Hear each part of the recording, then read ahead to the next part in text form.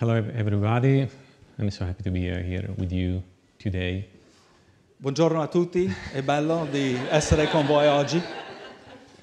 Ok, I switch now. Cambio adesso, ora. Allora, guardate un attimo quell'annuncio. Just take a moment to look at this announcement on the screen. C'è qualcosa che stona? Is there something here that doesn't resonate? Seems a bit off key? Qualcosa che non vi aspettereste o che dite... That when you look at this kind of announcement that you wouldn't expect? That... Non ho sentito, scusa. Ha detto follower. Oh, to have 2 million followers, over 2 million followers? Wow. Altro? Is there something else? The pastor of 5 churches. Pastoring 5 churches. Mm-hmm. Instead of just shepherding one, got to have 5, right? It's a lot of work. CEO, Soul Empowerment. You don't know if that's a band or if that's a, right? Ok, allora abbiamo creato questo, non esiste davvero questa persona. You need to know we made this up. It's not going to happen. It doesn't exist. This guy's not even a pastor. We don't know who he is. Okay? So Sì, è un attore di Canva. he's an actor on the app of Canva. That's all. That's all it is. It's just an actor. Però diventa per noi uno strumento per riflettere. We put this advertisement here, like we made this fake event, so that we would reflect and really challenge the church a little bit. Per quale motivo? For what reason? Perché a volte possiamo essere abbagliati, abbagliati va bene, da delle informazioni riguardo la grandezza, la fama ed altro, il potere riguardo una persona. When you see an advertisement like this, a lot of times you can be very impressed by all the credentials and all the pluses and all the celebrity that seems to be there, plus just that, it's just got a cool look, you know? It looks good. Ma perché? Perché questo ovviamente è il linguaggio a cui siamo abituati a sentir parlare ogni giorno. And yet, we're impressed by this, but it doesn't shock us too much, or we don't discern it too much, because we hear language like this almost every day. E quindi per noi sentire una persona che si presenta parlando di tutto quello che ha fatto, del suo potere, della sua fama, è normale. And so for us to hear about how much a guy like this is a celebrity and how much he's an influencer is really pretty normal for us in this day and age. E purtroppo, And sadly, a volte è anche normale nel mondo cristiano, at times it becomes normal also in the church. dove mettiamo come evidenza tutte le cose che abbiamo fatto. Where we mettere evidenza, nel senso. Mettiamo alla luce. Che Yeah, tutti we quanti- really want to actually promote celebrity, and we want people to be able to highlight this, like look at that power, so highlight it. Yeah. E quindi la cosa che facciamo è di evidenziare le nostre forze. And so then the first thing that we do is we start to compare and look and maybe even look down at our own strengths when we look at an advertisement like this at somebody who seems to have received so much success. E la cosa più naturale che ci viene è quella invece di nascondere le nostre debolezze. And so the natural thing, human response, is to begin to hide our weaknesses in comparison to their strengths. Oggi quello che vedremo invece Instead, today, what we are going to invite you to see è proprio collegato alla potenza, al potere che c'è quando noi fronteggiamo le nostre debolezze. is truly connected to what we experience regarding power, the true power that God gives when we confront our very own weaknesses in our own lives.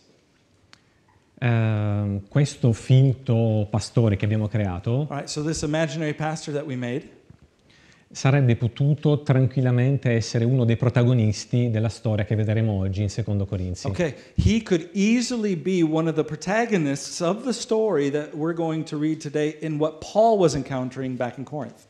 Per gli uomini che erano al ritiro, For the men that were at the men's retreat, oggi avremo la possibilità di poter rivedere e approfondire parte del messaggio che io ho portato lì. we're going to just touch a little bit on some of the message that I was able to start there, but I wasn't able to finish up there. So we're going to complete that today. Quindi vediamo un attimo qual era il contesto a Corinto in quel momento. Let's look at Corinth and the Corinthians context for just a moment. Allora, Corinto era stata distrutta Corinth was destroyed e nel momento in cui by an earthquake, correct? Terremoto? You know better than me. Yeah, and also invasion from Rome. Yeah, okay. Tu sei dall'Italia, dai. Sì, lo so. Dai, okay.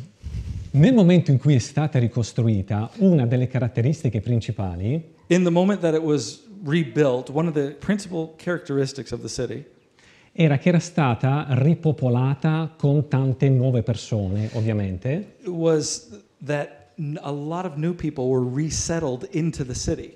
C'erano greci, ebrei, liberti romani, cioè ex schiavi. So you had ex-slaves, you had Romans, you had Greeks, you had Jews. Quindi era un centro economico dove c'erano tantissimi scambi tra le persone. It was a great center of trade, so you had a lot of people coming and going because they were trading their wares and markets. Ma soprattutto non c'era un'aristocrazia ben definita, come era in altre città. Okay, so in other cities around Corinth, there was a stabilized or an established aristocracy. In Corinth, there was not an established aristocracy. So if you can say it, your more celebrity or wealthier people would come up from the lower class. It was Esatto. easier for upward mobility in society at Corinth. Un po' come può essere adesso per tanti punti di vista. In a lot of cities, it's similar today. Ok? Quindi cosa succedeva? Che chi lavorava abbastanza, chi aveva talento, chi era furbo, capiva quali erano le giuste strade, poteva nel giro di poco tempo arrivare a fama e denaro. Okay, so if somebody would apply themselves and they would work hard, or maybe they were crafty and they could really work through the markets and they could, or that they had opportunities for trade and markets, etc., then they could very quickly in Corinth, compared to all the other cities, rise in the level of their status, fame, and celebrity, and also wealth. Quindi capitava di vedere queste persone che nel giro di pochi anni diventavano delle superstar e dire wow, lui ce l'ha fatta. It just so happened that a lot of people in a very short time became superstars of that day there in Corinth. È un po' una forma primitiva di quello che adesso avviene oggi con YouTube, TikTok o altri strumenti che permettono alle persone velocemente di raggiungere fama e successo. Yeah, so it's very similar to what we experienced by the, if you will, the influencing power of the socials, the social media sites. They propelled somebody to fame, okay, through their followers, through word of mouth, etc. Back then, Corinth was your social media. It was the place where it became social, okay? E proprio riguardo a questo, Tim Savage ha affermato: So Tim Savage wrote this. Tim Savage is a pastor in Arizona. In Corinth, a friend of ours, actually, know him well. In Corinth, perhaps more than anywhere else, social ascent was the goal. Boasting and self-display the means, personal power and glory were the reward. Quindi cosa succede? In questo clima, in questa cultura, In that environment, here's what happened. i corinzi cominciano ad avere alcuni dubbi rispetto a Paolo. The Corinthians, hearing all of this and all that celebrity, began to doubt the Apostle Paul. He wasn't there. All'inizio, la prima volta che lui era andato tutto bene, avevano accolto il Vangelo, però piano piano, a causa di questa influenza molto forte, hanno cominciato a vacillare. When Paul went to Corinth to begin to speak to them the first time, it went pretty well. They received the gospel, the church was established, believers were growing in the faith, they welcomed him, and there was a new opportunity for the gospel, and then Paul had to continue to go and plant other churches. E quindi la domanda era, ma che sembianze ha il potere evangelico? Un apostolo come dovrebbe essere davvero? Okay, so the question then, as he left, began to be asked, like, in comparison with those who were more popular in the city of Corinth, the question became, well, Paul, what kind of strength does he have? What kind of authority does he have? What are his capacities in comparison with what they were seeing every day in the square of the city? Infatti, se ricordate, proprio nel primo capitolo di Primo Corinzi, già c'era stata una piccola diatriba rispetto a chi fosse migliore tra Paolo, Apollo, Pietro e Gesù stesso. Yeah. So if you remember back in this first letter that he wrote, Paul was already correcting these divisions that started to take place over celebrities. In other words, they were trying to compare who was more important and powerful between Paul, Jesus, Peter, and Apollos, as he was a great speaker and orator there. Quindi cosa succede? Che mentre Paolo non è presente, arrivano questi sommi apostoli. So what took place for Paul was that in the middle of all that, there's a group and then some other men who arrive who Paul nicknames the super apostles. That's in the second letter to the Corinthians. E questi super apostoli, questi sommi apostoli, avevano tutti delle caratteristiche che rispetto al modo di pensare di Corinto erano perfetti e straordinari. Yeah, so these super apostles, when they came to Corinth, it was a perfect environment for them to be able to flourish on the social scene. They had all the characteristics you needed to become a top influencer, if I can put it that way. E quindi quali erano queste caratteristiche? So what were some of these credentials or characteristics of the super apostles? Beh, innanzitutto avevano molti soldi. And you see there, they were extremely wealthy. When you have wealth, it was associated with blessing or success.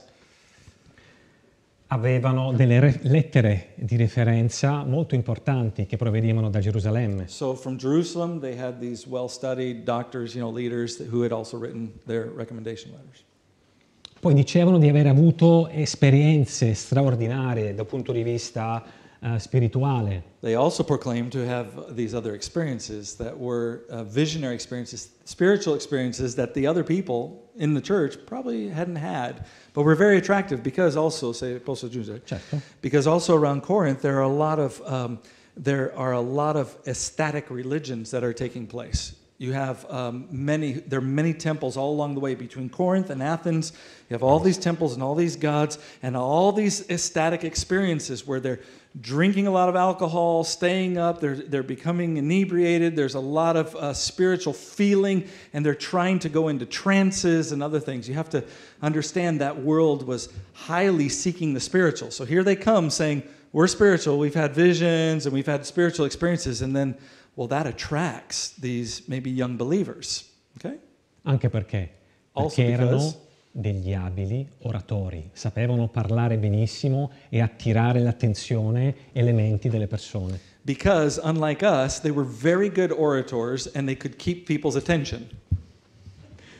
Quindi utilizzavano anche tutta la conoscenza e gli studi che avevano fatto. And they used all this knowledge, spiritual knowledge, knowledge of the Torah, knowledge of the traditions, and they would come and they would build these, if you will, spiritual story experiences. Per questo motivo la presa che avevano sulle persone cominciava ad essere grande ma anche minacciosa. And for that, they had a great grip or control over the minds of people, and that not only became, if you will, their control, but it also became a threat to the gospel itself. Quindi abbiamo i super apostoli So here we da un have lato super apostles on one side, e poi abbiamo Paolo. and we got Paul on the other. E noi siamo abituati a leggere le lettere di Paolo e vediamo la forza che c'è nelle sue lettere. And we are, if you've read Paul, you're already habituated in the sense of understanding how strong he was and how knowledgeable he was in his letters. Però But la sua presenza his presence, era actual diversa. presence was diverse. E infatti una delle accuse che viene fatta a lui è proprio questa. One of the things that happened in his life was actually this. If we read in 2 Corinthians 10:10, for they say his letters are weighty and strong, but his bodily presence is weak. These are these super apostles. He's talking what they're saying to the Corinthian believers, and his speech doesn't count for anything. It doesn't have any merit, really. Quindi The cominciamo... way that he speaks, by the way. The way that he speaks is he's a weak orator compared to us, you see. Quindi cominciavano a vederlo come un apostolo un po' debole. And so they started to look at him as he's apostle, okay, but just a little weak. E ci sono altre cose di cui Paolo viene accusato e che emergono proprio in questi capitoli. So there are other things that begin to emerge from that standpoint. They began to emerge with other criticisms of Paul. First one, he did not have an impressive physical presence. Look at what they're looking at on the outside. Do you see? I think he wants me both to read and preach these. Okay, so number 2, he was meek and gentle in his leadership. That's a problem when a pastor becomes a translator of another pastor, It's right? co-preaching. It's co-preaching. I like it. I like it. If they can handle it, though. Yeah. He was meek and gentle in his leadership. In other words, meekness was equated with weakness. Esatto. I'm reading your mind. That's all I have. Sì, infatti.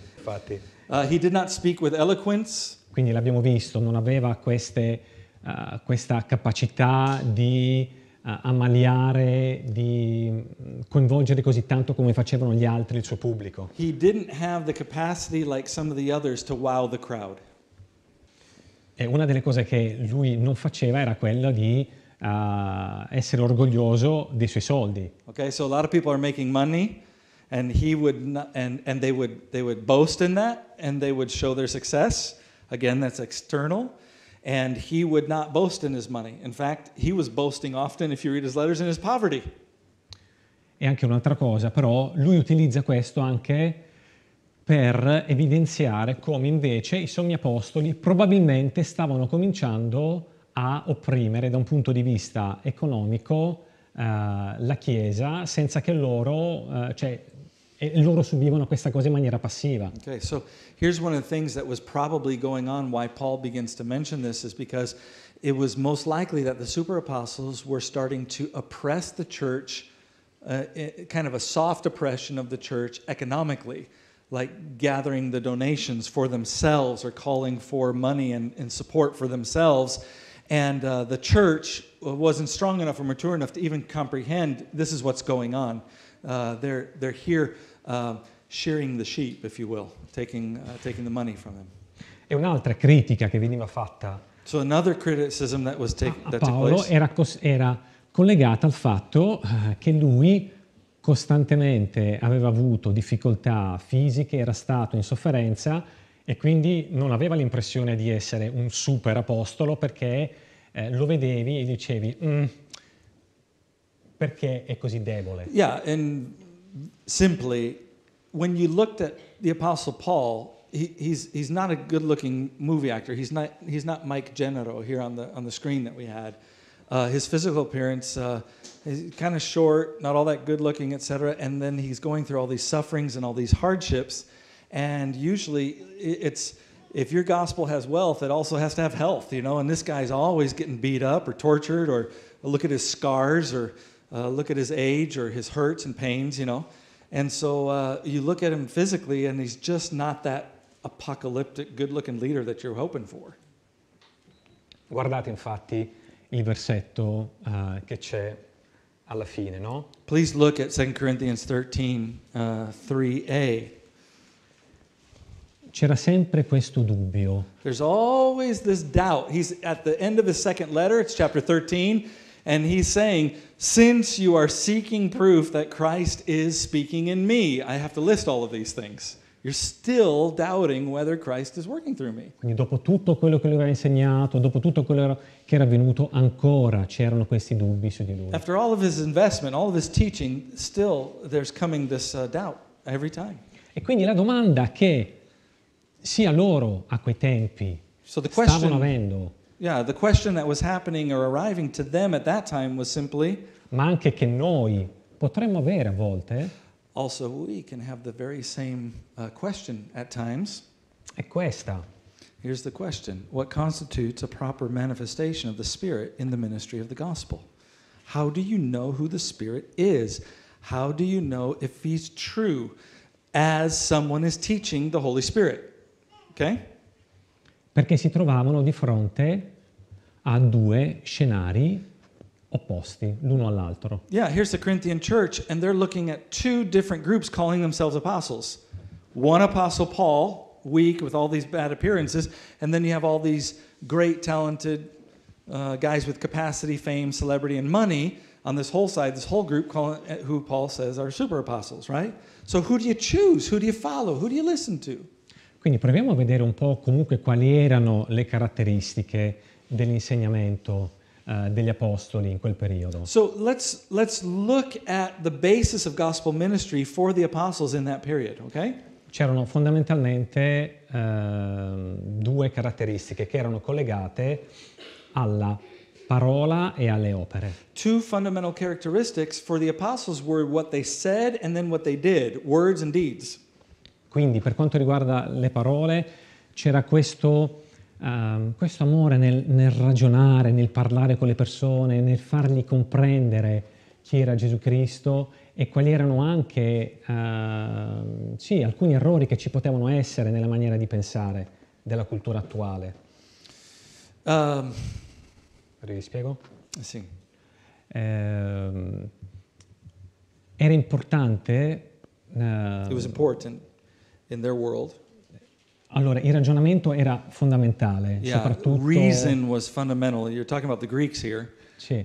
E Paolo aveva imparato a fare questo. And Paul had learned how to reason well. E aiutare le persone a comprendere anche quali potevano essere gli errori nella maniera di pensare. And as he reasoned, one of his gifts was to be able to help others discover and see the errors that they were making in their own reasoning. Portandoli sempre verso Cristo. Always bringing them toward Christ as he would open these arguments and respond to arguments. E a volte, accanto proprio a questo ragionare, and right next to this reasoning or his approach of reasoning, c'era una serie di manifestazioni, opere, segni, miracoli che potevano testimoniare di quello che stava accadendo. There would be a series of demonstrations of signs and wonders that would affirm and would validate what he was already saying that would happen as he was preaching or reasoning with them.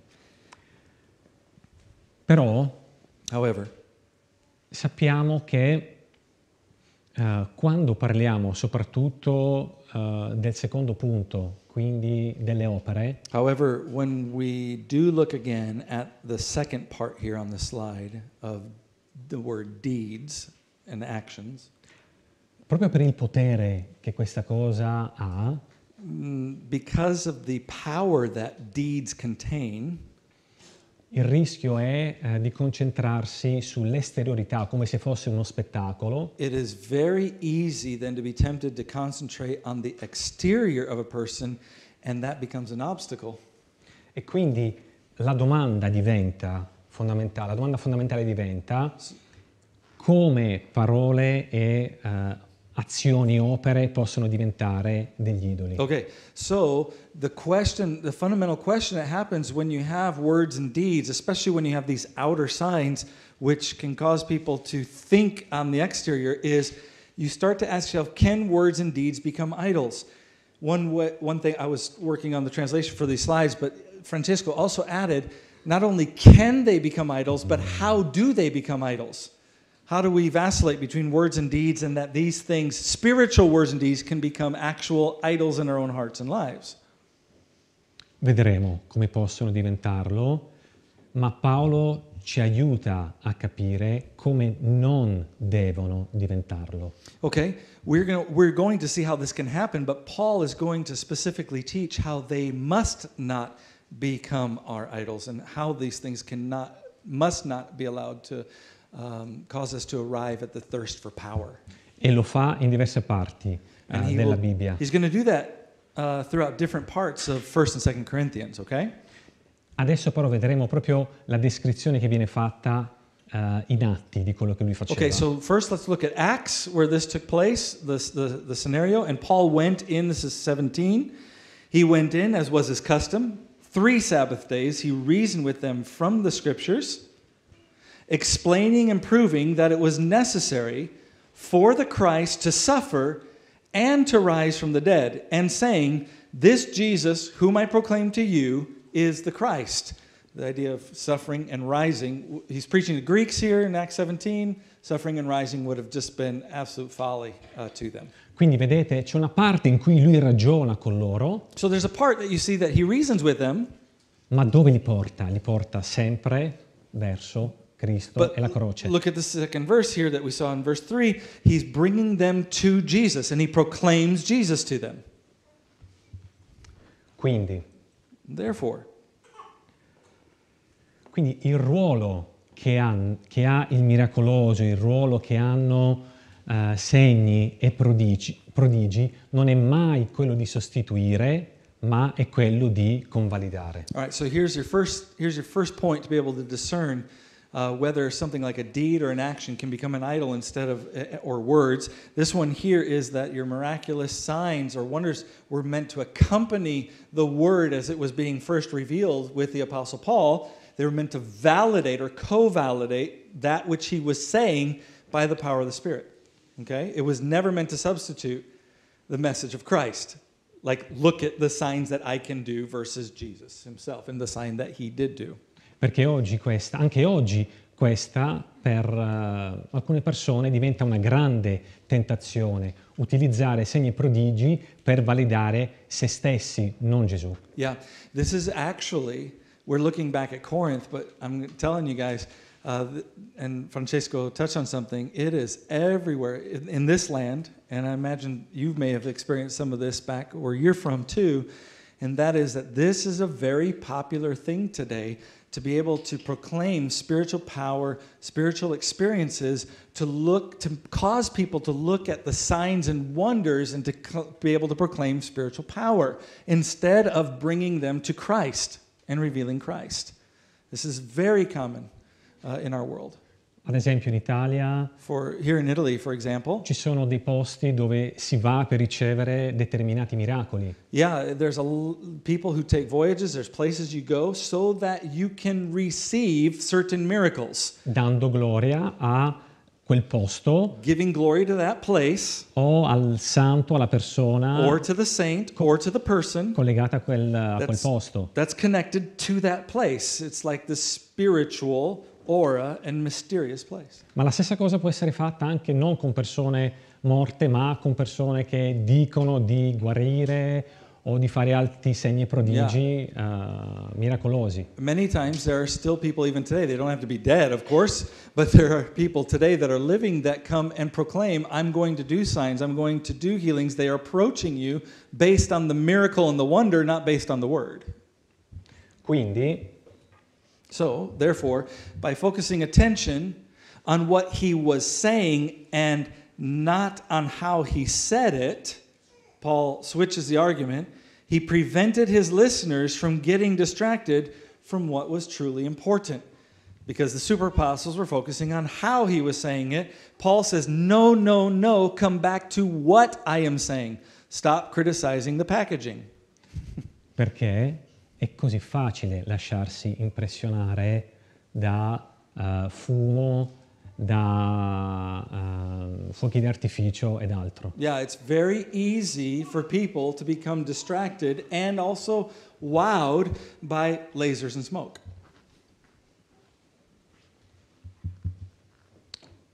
E quindi qual è il messaggio? Ripetiamo, qual è il messaggio che sottolinea sempre Paolo? So Paul comes and he underlines this message. What is that message? We're going to see this in 1 Corinthians 2:2.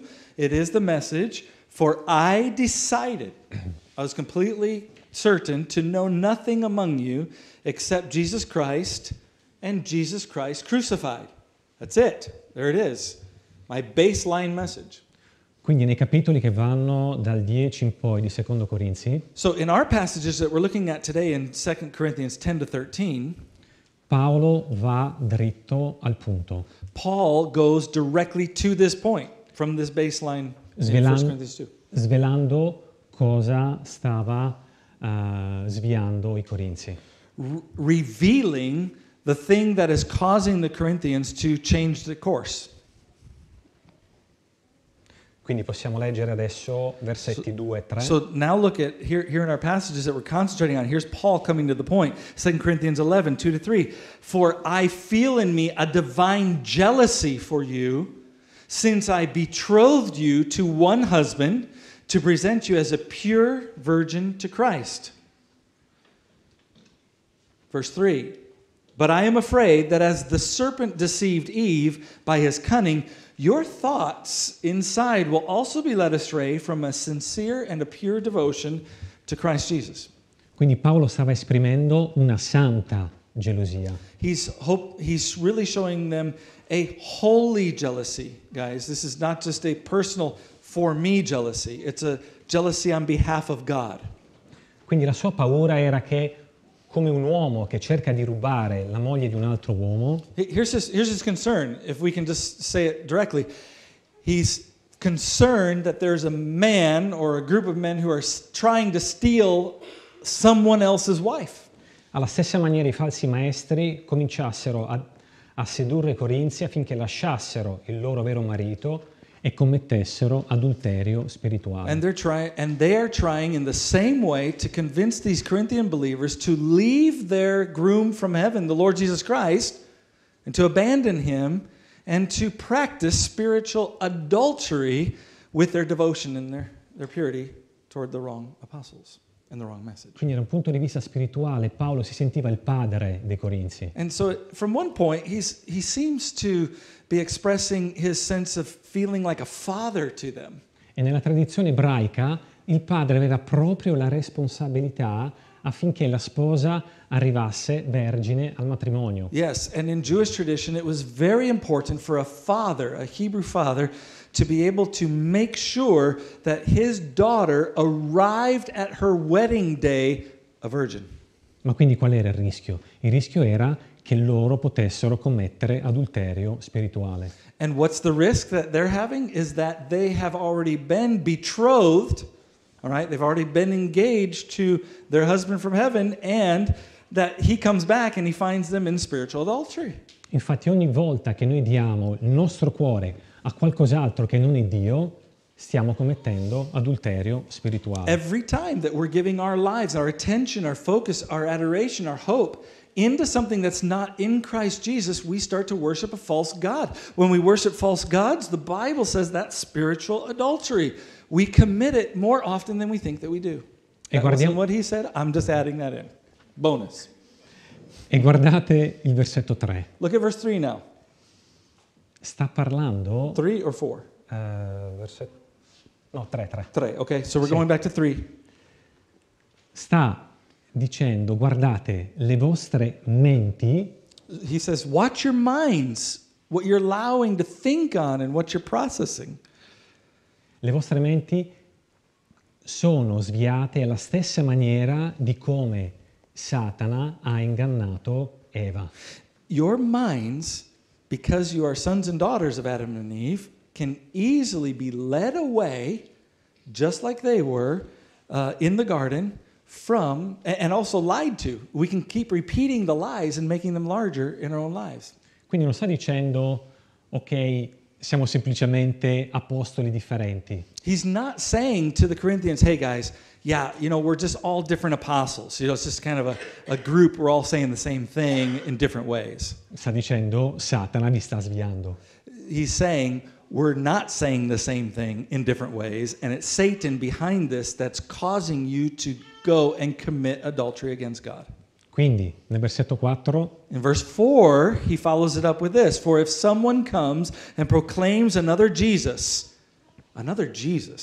than the one who we proclaimed, or if you receive a different spirit, okay, small spirit there, from the one you received, or if you accept a different gospel, small g, from the one you accepted, you put up with it readily enough, and you're tolerant of this. This is Paul's correction to them. He's pointing it out. He's exposing it. Quindi abbiamo un linguaggio simile, dei significati che possono essere simili, ma che in realtà sono completamente diversi. We have a language that is similar. We have words that are similar, but they can be twisted in their application and definition. Allora, ci sono diverse ipotesi There's some different hypotheses rispetto a quello a cui si sta riferendo Paolo. in regard to what Paul is actually saying here about these different things. Ad esempio, cosa può significare un altro Gesù? What could Paul be meaning by what is another Jesus? C'è chi ipotizza che potesse parlare, ad esempio, di un prodigio ellenistico, una specie di semidio. Okay. Nella tradizione. Yeah, they could be talking about different characters who actually show wonders in their lives and become a half Messiah, Sì, a half God, o un super ebreo. like a super Jew, if you will. That's what these super apostles are talking about. Tutto super, esatto. Super Jew. Super Jew, ok. Però quando arriviamo alla questione dello spirito diverso, But when we arrive at the second part here about a different spirit, arriviamo a un punto particolarmente importante. here we're arriving at something that's particularly important. Perché per chi di voi ricorda l'epistola ai Galati, Do you remember the Galatians, the letter to Galatians that Paul wrote? era successo che anche lì erano arrivati degli ebrei giudaizzanti. They had a similar problem. They had these Judaizers that came up into the area of Galatia and were also leading them astray. E avevano cominciato a predicare cose diverse dal And they vero started to Vangelo. preach other things that were not gospel-centered. Ma c'è una differenza, perché in quel caso era più concentrato sulla legge. But in that case, it was a little bit different because it was concentrated on the law and Torah. In questo caso In this case, however, abbiamo l'introduzione proprio invece dello spirito. here we have a translation called the Spirit. Quindi si stavano focalizzando su uno spirito diverso. They are focusing on a spiritual experience, a different spirit of power, not necessarily obedience to law, but now power and experience. Che può significare, allora ci sono tante ipotesi rispetto a questo. Well, we could have a number of hypotheses through this. C'è chi parla di una falsa spiritualità, False spirituality. oppure chi parla che erano sotto l'influenza di spiriti maligni. They were maybe under the influence of evil spirits, elementary spirits. Però in linea generale si pensa che loro stiano proprio parlando dello Spirito Santo. But the general line here is that they were making a false spirit, Holy Spirit.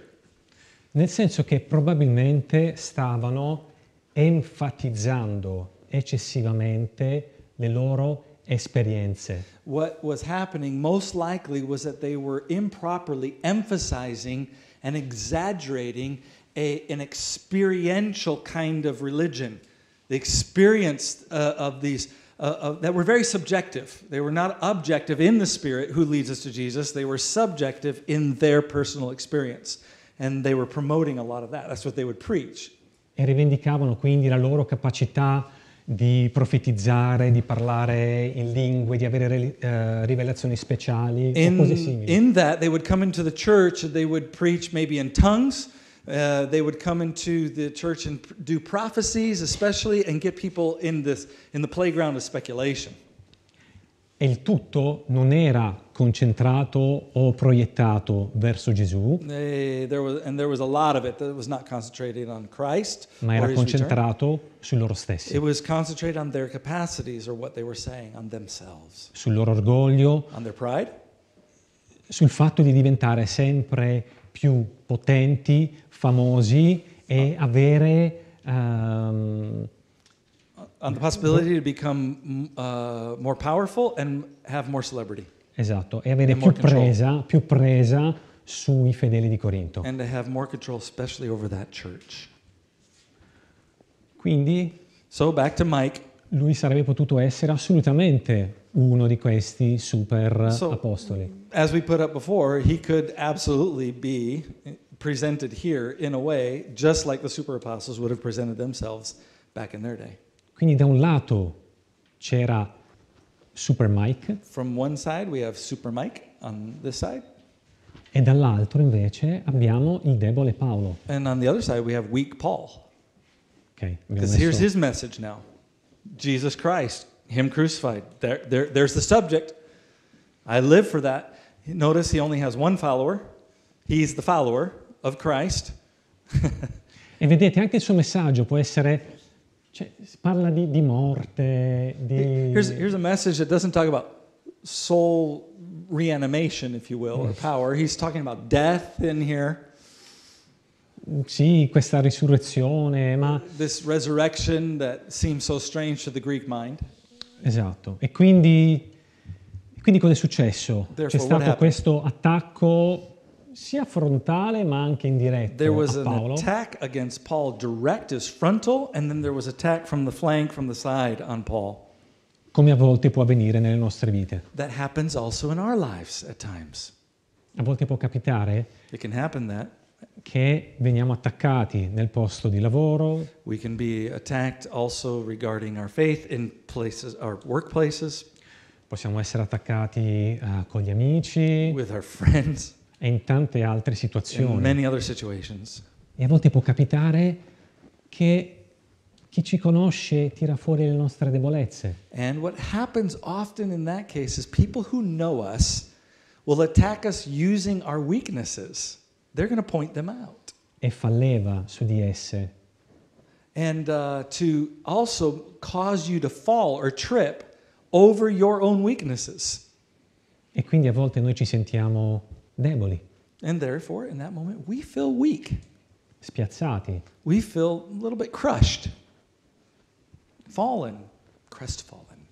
There we go. E quindi le domande che Paolo poteva avere, ma anche noi possiamo avere, sono queste. And these are the questions that Paul could have had and had to answer. They become our questions too. What could Paul have done in the face of this attack? What were his options? And what are your options in the face of something similar? Come ti comporti quando sei messo alle corde? How do you behave? How do you react and respond in the face of challenge over your weaknesses? Possono essere queste due delle opzioni? You have two possible options here. Have you reacted in these ways? The first one, demonstrate miracle strength and power. L'avrebbe potuto fare Paolo, dire ok, adesso vi farò vedere davvero chi ha il potere di Dio. He had the opportunity to be able to say that he had the power of God. Look, me too. Okay, that would be his movement. Me too, I have the power of God. I can show you these things. And to force act out these works and miracles and wonders. Perché questa a volte è la nostra reazione. Noi quando ci troviamo in difficoltà vogliamo nascondere le nostre debolezze e contrattaccare. Here's what happens in our lives. We have the other option. Either we can try to force it on the external, or we can try to hide it on the internal. We kind of go behind the scenes and say, oh, I don't compare. I don't compare to that person, and so yeah, they're making me feel very inferior. That's fine. It's okay. But are those gospel ways? No, they're not. Però cosa fa Paolo? What does Paul do? What does he show us? Invece di soddisfare le aspettative dei Corinzi, lui fa esattamente il contrario. Instead of satisfying the expectations of the Corinthians who are looking at the other celebrities in their society, Paul goes the opposite direction. E pone l'accento sulle sue debolezze. And he puts the accent on his own weaknesses. He doesn't vaunt his powers or hide his weaknesses. He actually says, here, let me show you my weaknesses. Immaginatevi, no? Nella vostra vita, davanti a tutti, parlare delle vostre debolezze. Che sfida sarebbe? Imagine in your own life speaking about your own weaknesses to others. What kind of reaction do you think that they would have? Where you just said all out, cards on the table, I admit it. You see a weakness, but... Guardare al loro volto, sentire un giudizio da parte degli altri. Looking at their faces, you share your weakness and seeing their judgment come right back upon you. Ma perché lo stava facendo Paolo? Why was Paul doing something like that? Why would he vaunt his weaknesses? Perché la potenza del Signore si era manifestata proprio nelle sue debolezze. Because he knew that by manifesting his weaknesses, he would also give a channel for God to show his power through Paul's weaknesses. La potenza di Cristo aveva riposato in lui. The e su di power lui. of Christ rested in him. Quindi Paolo non ancorò la sua vita sulle sue forze, sulle sue capacità, ma anzi fece esattamente il contrario. Lui si basò sulla grazia di Dio. Paul did not anchor his hopes in getting better in his weaknesses and his strengths. Instead, Paul looked to the gospel and said, God, work through me because I'm getting weaker and weaker the older I get and the more pains that I have. Perché basarsi sulle proprie forze significava fare che cosa? Because if he based his life on his own strength, on his own strengths, here's what would have happened. Significava svuotare la croce del suo potere. It would have signified that he was emptying the cross of its power that he had already decided to preach and proclaim when he got to Corinth. If he vaunted, if you will, in his strengths and tried to prove himself, he would have been an obstacle to the beauty and the power of the cross. He would have gotten in the way of Jesus. Quindi cosa fa Paolo? So what does Paul do? Comincia proprio a parlare, aprendo il suo cuore, parlando di come il Signore aveva lavorato attraverso le sue debolezze. So Paul picks up the line now and he says, now you have to see how God actually worked through my weaknesses. I'm not just going to tell you that God works through weaknesses. You have to see it. And then he writes in these last 3 chapters of 2 Corinthians these things. Here are some of the verses, right? Eh sì, questa è la parte, una del cuore proprio del discorso che lui ha fatto. So here Paul is, in a way, climbing the mountaintop, and we're at the apex of it, like, here's my weaknesses, and look at this argument. Look at how great this is in God. And he gets us there with him, okay? And that will be in 2 Corinthians 12, 7 to 10. So we're just going to look through chapter 12, chapter 13. It says, verse 7, so to keep me from becoming conceited. Wow, how many things in our lives do we need to keep us from becoming conceited? How easy is it to become conceited? Very easy. Because of the surpassing greatness of the revelations, a thorn was given to me in the flesh, a messenger of Satan himself to harass me and to keep me, and he repeats it, from becoming conceited or trusting in my own strengths or vaunting who I am. And then verse 8, va bene? 3 times I pleaded with the Lord about it. I went back to him. He repeats to us 3 times. I repeated back to him that it should leave me. But the Lord said to me, my favor is sufficient for you. My power is made perfect in weakness, or it's made complete, or people can see it. It's matured in your weakness. Therefore, Paul says, I will boast all the more gladly of those weaknesses. I want people to see them. I won't hide them, so that the power of Christ might rest upon me, just as the gospel rests within me. For the sake of Christ, then, I am content with weaknesses, because Christ is there. Insults, I'm content with. Hardships, I'm content with. Persecutions and calamities also. For when I am weak, then I am completely able and strong. Quindi pensiamo alle nostre debolezze. So let's think about our own weaknesses.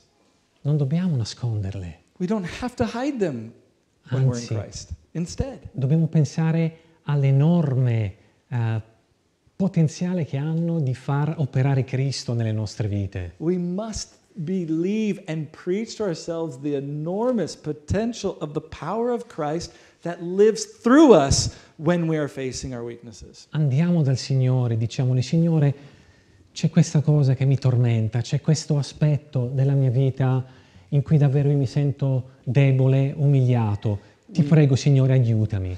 We must keep going back to Christ and looking at Him and being able to call out to Him and saying, this is an aspect of my own character, my own person that torments me. It tortures me. I feel inadequate. I feel inferior. I am less than what people say I should be. And yet I look at Christ. Please help me, oh Jesus, to see you in me. Perché io so che il tuo potere agirà in me. Because I know that your power will and is at work in my life. E Paolo sapeva, lui conosceva questo potere e lui fa riferimento proprio a ciò che è avvenuto nella vita del Salvatore.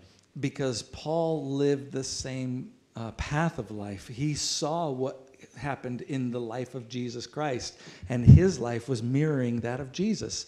And so will ours.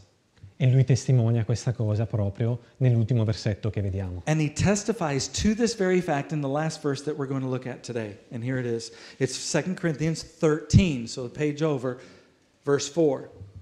For Jesus was crucified in weakness. That's what the Greeks called it. That's what the super apostles may have called it. He was crucified in weakness. To die for your cause and not to overcome was called weakness. But Jesus lives now by the power of God. For we also then are weak in Him. We're dying in Him daily. But in dealing with you or in our confrontations or in working with you, we are living and we will live with Him by the power of God. He says in Romans, if you died with Christ, you must, this is Romans 6, you must also live with Christ. They come together. They cannot be separated because he will never be a dead God again. E questo non significa disprezzarsi o dire che siamo dei falliti. It does not signify to us, it does not mean that we need to self-insult and self-loathe in our lives. It does signify that where we find our limits, that we must turn and be looking where His power can start to become our power. Quindi, in una società che predica esattamente il contrario. We are living in a society, in the Western world, in a society that preaches the exact opposite of what we just heard. Dove costantemente ci dicono devi essere forte, forte, forte. Constantly you are being bombarded by messages that say you have to be strong. You must be strong. You must be tough. You must get through. That kind of thing. Riconosciamo che l'unica e vera forza deriva da portare le nostre debolezze al Signore che trasformerà le nostre vite. We must recognize that God is looking for an opportunity to show His power through our weaknesses. In every opportunity, He's waiting for it. Turn to Him. Lean on Him. Look to Him. That's where your true power comes from.